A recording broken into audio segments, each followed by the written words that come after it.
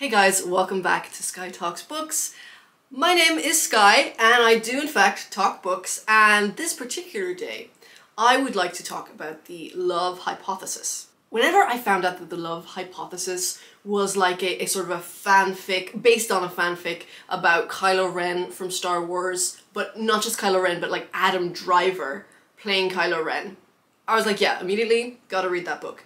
Cause Adam Driver for me is the most beautiful man in the world. I remember I had, my phone background for the longest time was him holding a goat.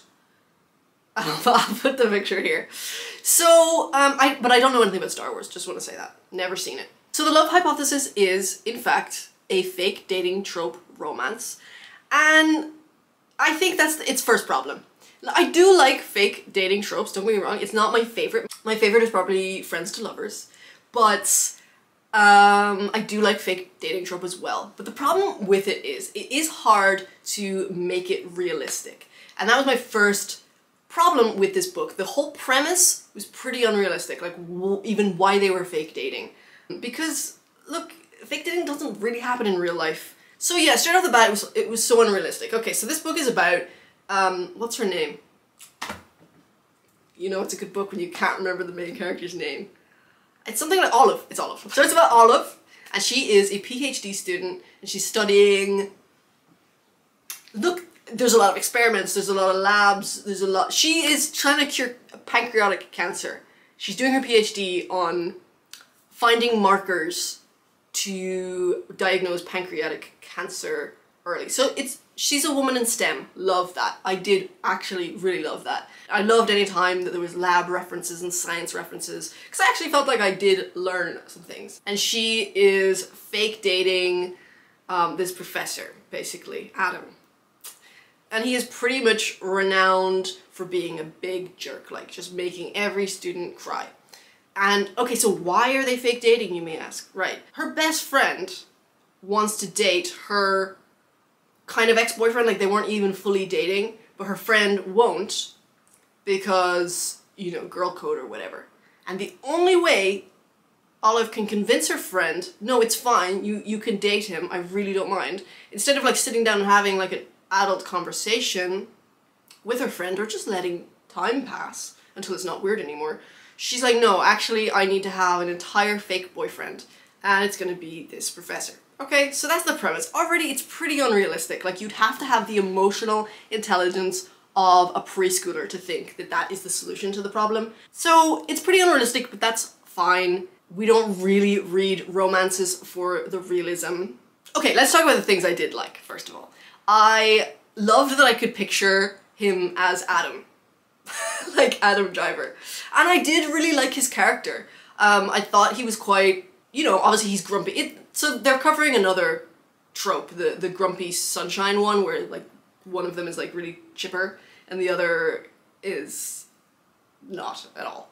And the other one is like kind of serious and grumpy and moody. Like, I liked that. And like I say, I like the science bits, love that. And I did kind of believe their chemistry, I did.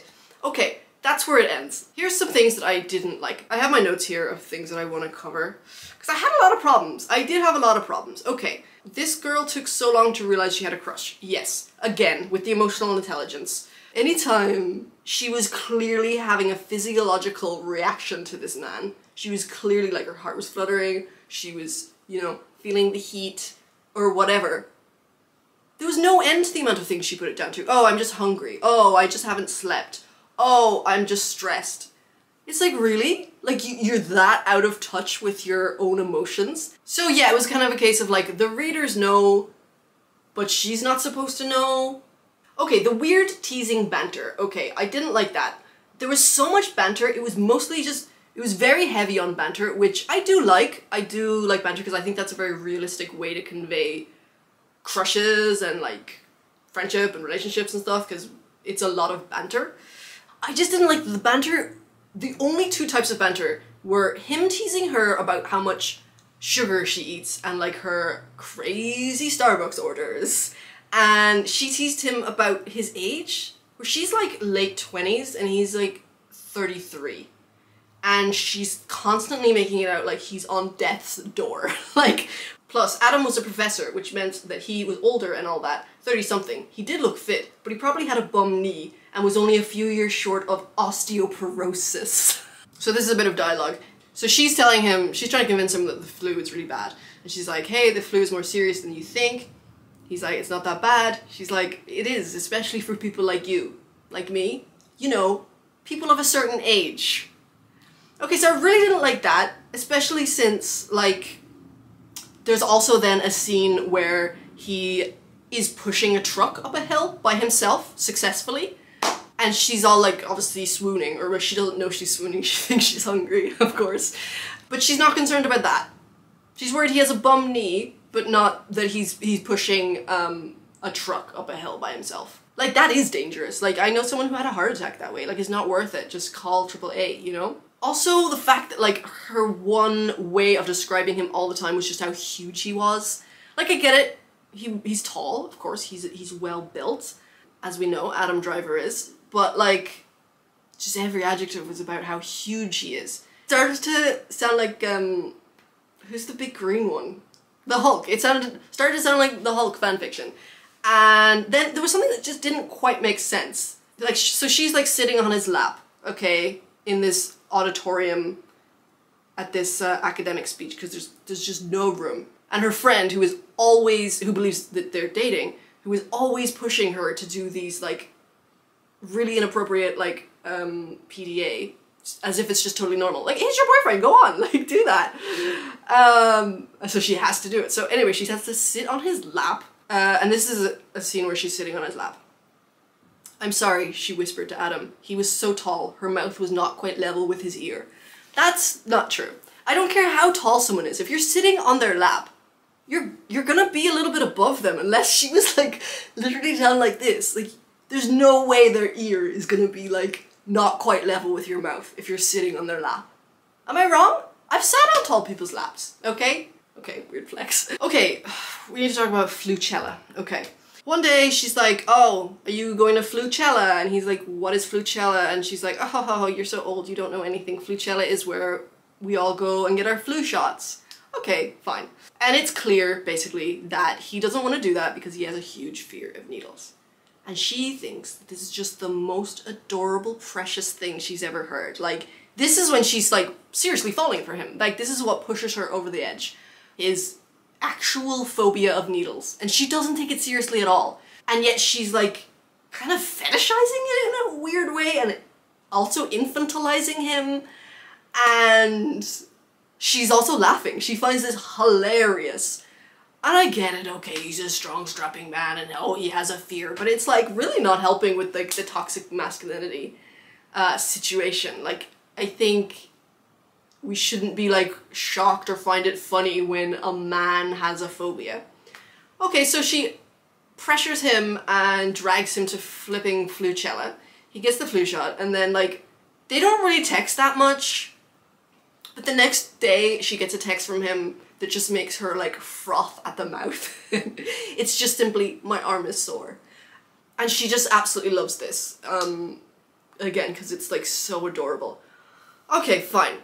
So then, like, she's been mentioning, we know that she sort of has a fear, not sort of, she has a fear of public speaking, and she gets picked to, like, present her findings at some big conference.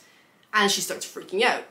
And not only freaking out, but freaking out that people aren't taking her seriously enough. Like, her academic advisor, is like, oh, you'll be fine, don't worry. And she's like, no, you don't understand. Like, so whenever Adam has a genuine fear of needles, it's like a funny, cute thing to laugh at. But when you have a phobia of public speaking, it's a disaster and everyone needs to just drop what they're doing and take it really seriously. She was a bit hypocritical. Okay, another instance of Olive's extreme hypocriticalness. Hypocrisy. So she's constantly saying how difficult and busy academic life is, especially as a PhD student. Like, she really is emphasizing that. You don't have time to eat, you don't have time to sleep, you don't have time to go to the bathroom. So when she finally figures out that she has a crush on Adam, she texts her housemate and bestie, not the one who she's pretending this whole flipping thing for, but her male bestie. She's like, I need to meet you, I need to talk to you. And he's like, oh yeah, I can maybe do lunch. I'm like in the middle of a lab experiment right now. And she's like, no, now. And he's like, okay, I'll meet you in 10 minutes in the quad. And it's like, so your like little realization that is like glaringly obvious to everybody else is more important than Malcolm's whatever he was doing. Like, I just thought that was a bit, like, she should have more empathy and understanding. So she was pretty inconsiderate and unlikable in that way. Okay, the hotel stay pressure. Okay, so there's a trip that they're all going on, an academic trip with the college. And her friends are like, oh yeah, we didn't book a room for you in the hotel because we presumed you would be staying with your boyfriend. Which she doesn't want to do. She doesn't want to stay in a hotel room with Adam, which is fair. He's not actually her boyfriend. So she says this to Adam, like, oh yeah, I'm just gonna, like, there's no more hotel rooms left, like, I'm gonna just book one outside of the city or whatever. And he's like, no, you mustn't do that. Like, he doesn't speak like that. He doesn't speak like an Englishman. He insists that she stays in his hotel room, and she's like, no, I don't want to do that. Like, I don't want to put you out. And he's like, no, it wouldn't be putting me out at all. And like, she says no so many times, and he's like, look, I won't be able to focus on anything else if I know that you're gonna have to be traveling in and out of the conference center in a strange city at nighttime. And I just thought that was a bit crap. Like, he was pressuring her so much, and his reason was just so stupid. Like, she's in her mid to late 20s. Like, she has survived this long. You know, I think she knows how to navigate public transport. And yeah, that to me was like a red flag, and I don't think that fit with the rest of his personality, because he was so, like, considerate and non-pressury and stuff like that. And then just to be like, no, stay in my hotel room, was weird. But alas, she did in fact stay in his hotel room. Flashbacks. I think that's pretty much it. Okay, so having said that, okay, I think that is all the things that I had a problem with. Other than that, I actually really enjoyed it. You know, it was... Did I? I read it. I read it all the way through. Do I think that it's overhyped? I don't know. I mean, I don't have a lot of reference points, like points of reference. I've only read one other, like, romance book, and that is It Ends With Us by Colleen Hoover, and I really enjoyed that. But look, it was a nice, fun read. Like, it was fun. It was a good time.